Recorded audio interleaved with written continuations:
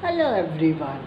Today we will learn about living and non-living things in science.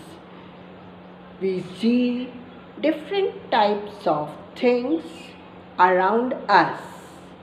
Some of them can move, breathe, eat, feel, grow, and have babies.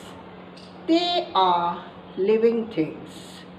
Some things in our environment cannot do such activities.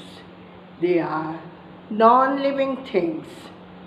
Living things like cat, dog, boy, girl, etc. Non-living things like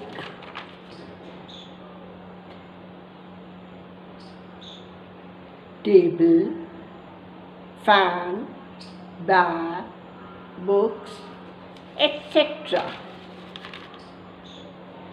Living things need food and water to grow and stay healthy. Living things breathe. Living things move. Living things feel. They feel with changes with the help of sense organs.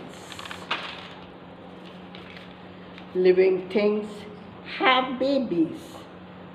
A chick grows into a hen. A pup grows into a dog. Non-living things do not eat or move. They do not grow or show their feelings. They do not have babies. Now children, here I end up today's lesson. We'll continue the lesson tomorrow.